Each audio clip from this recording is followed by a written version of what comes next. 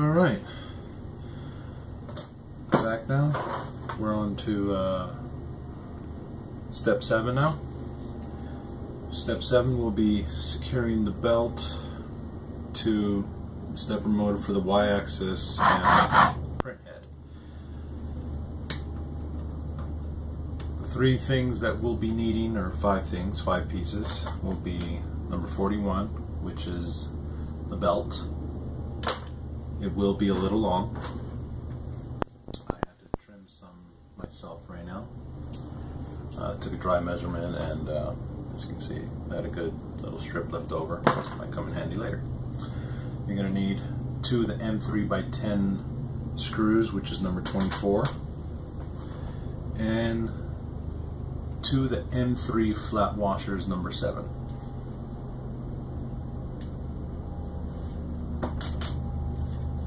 For this process, we are going to flip this over just to make it easier to view and, of course, easier to handle.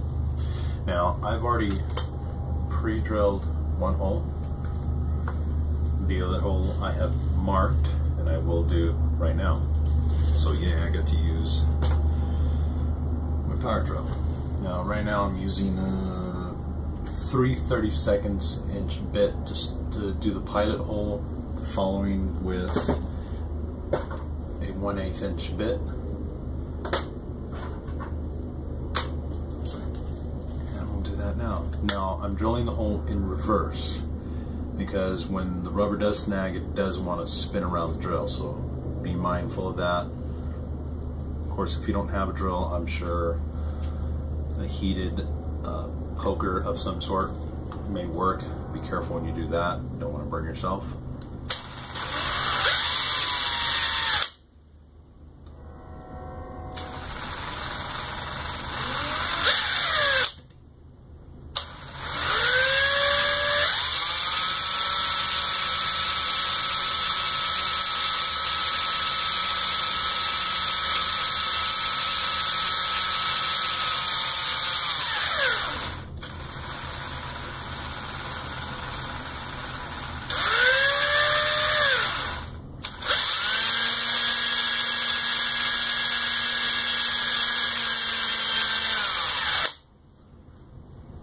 See, got it pierced right down the center.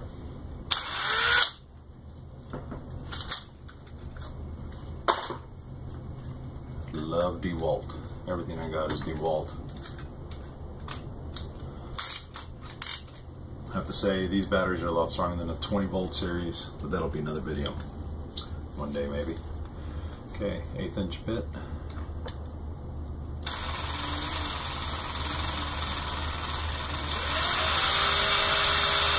Now, I wouldn't recommend drilling right into your finger. I do have some pretty tough calluses, and I am running the bit in reverse. The bit is not sharp.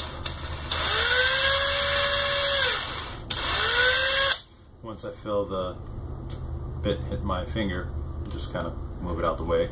Holding it this way now, and reaming it out a little bit.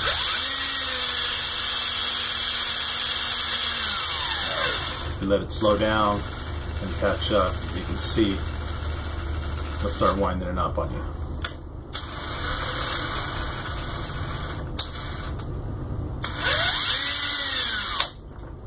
Like that.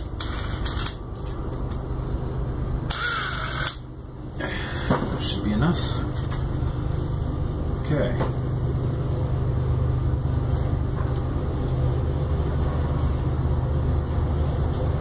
Wait for the train. Pretty long train. Hopefully you can hear me. I'm going to take the M3x10 screw, put it onto the M3 washer. We're going to thread that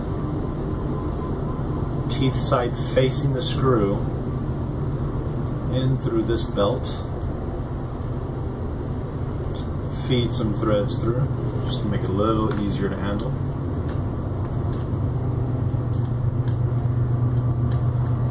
We're going to then secure that M3 nut, belt, and washer to the Y belt bracket on the bottom side of the print bed.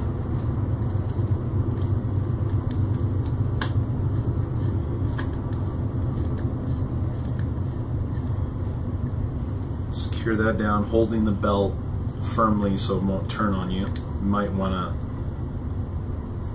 maybe under turn the belt, and then as you tighten it, it'll line it up straight, which worked out pretty good there.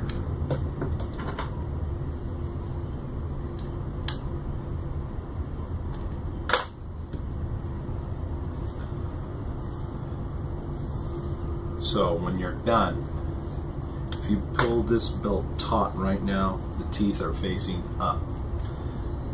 This will go around the pulley on the motor.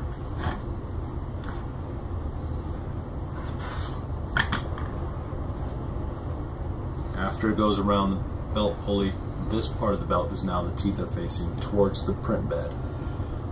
Feed that through the idler bearing or belt tensioner.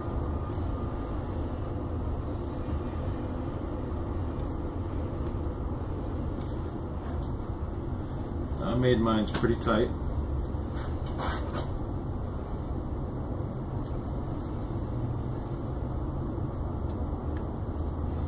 You just got to get there pretty close.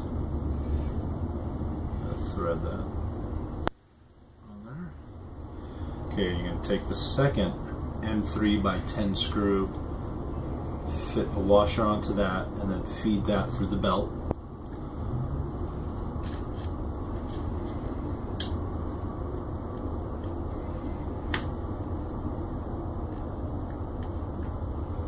Thread that screw onto the belt, wide belt bracket on the bottom side of the print bed, and tighten that down until it's snug. This is really fun with the belt in your way. Rubber handle screwdriver and rubber belt, it's just a great combination.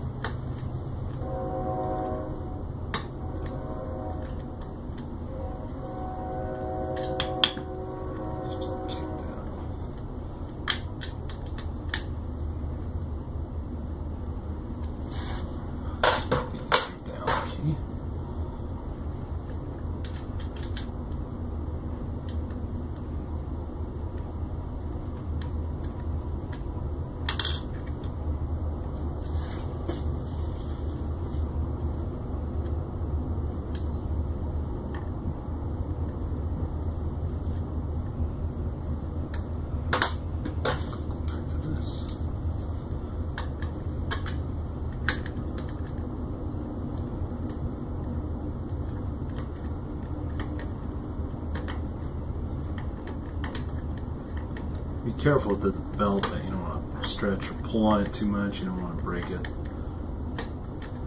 You do only get two. There's not enough to make two belts out of one. The belt is one of those parts that you might just want to order some extra.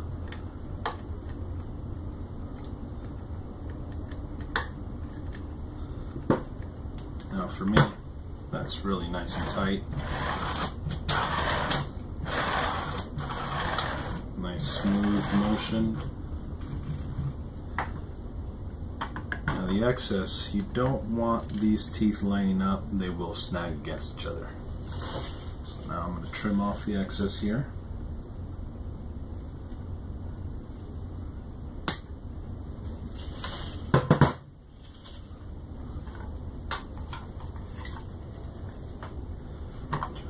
Test it. Nice and smooth. No skipping of the teeth. If you do have some skipping, tighten your belt tensioner here.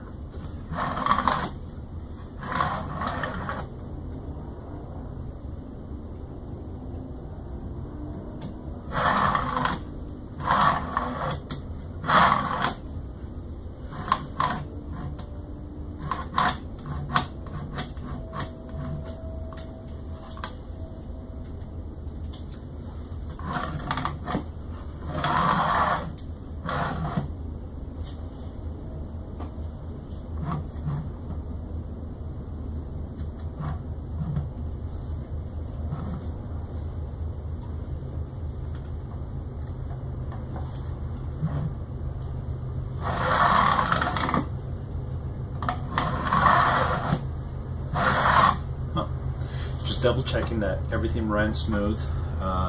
Should have been talking while I was doing that, but I hear a train coming, so I'll make this quick. Basically, you just want to make sure belt tension's good, full free movement. Be careful of the acrylic fenders at the bottom. They will hit these bearings and zip ties. So that's it for now.